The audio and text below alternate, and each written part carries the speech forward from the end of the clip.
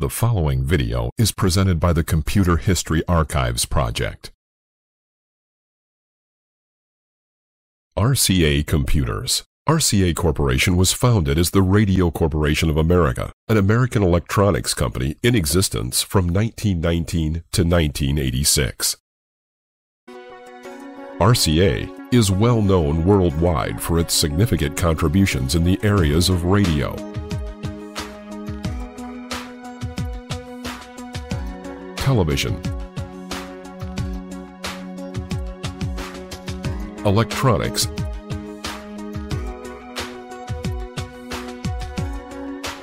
and the music industry in general.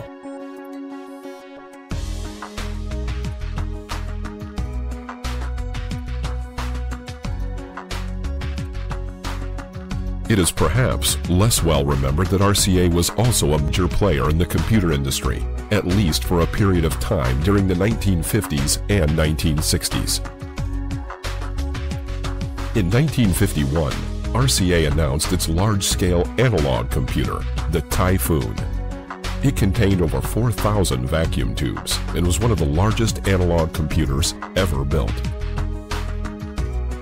In 1952, RCA announced the BIZMAC, a large-scale digital electronic computer containing over 25,000 vacuum tubes.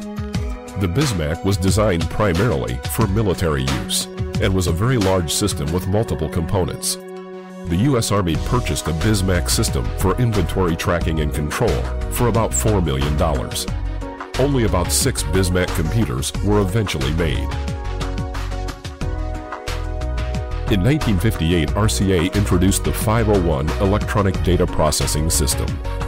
The RCA 501 was a medium to large-scale computer utilizing all-transistor logic. The RCA 501 had been in development for over 3 years. RCA had been a pioneer in the development of transistors and other solid-state devices. RCA's experience in applying transistors to highly complex products enabled its engineers to design the most effective use of transistors in its electronic data processing systems.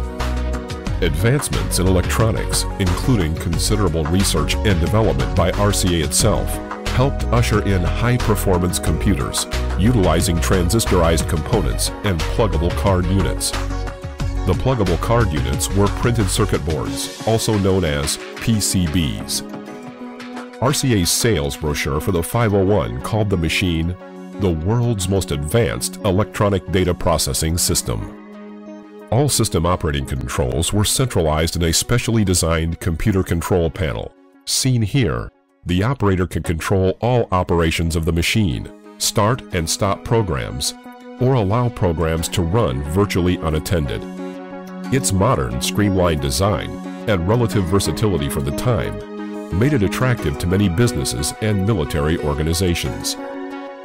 The 501 also utilized high-speed magnetic core storage.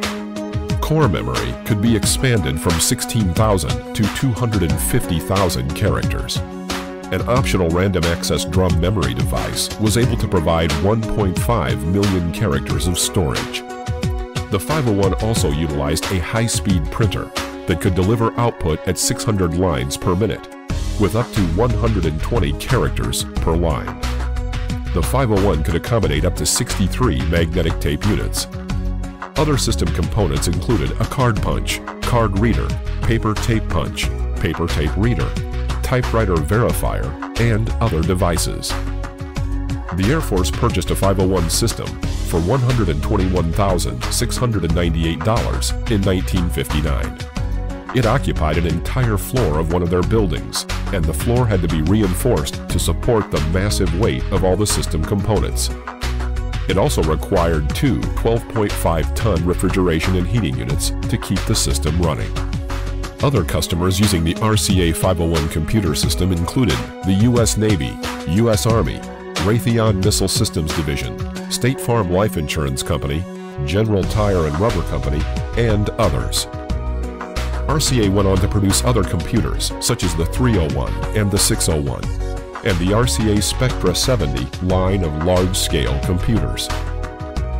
By 1971, however, RCA had experienced millions in losses and decided to get out of the commercial computer manufacturing business. In September 1971, RCA sold its commercial computer division to Sperry Rand, which owned the UNIVAC product line, for $121 million. In 1986, RCA was bought by General Electric, who sold off portions of the company. Today, the RCA name is owned by Thomson, a French company. German multinational mass media conglomerate, Bertelsmann, purchased the RCA record division. Today, RCA is a global trademark, administered by RCA Trademark Management. The following slides show some of RCA's wide variety of products and product lines over its extremely productive history.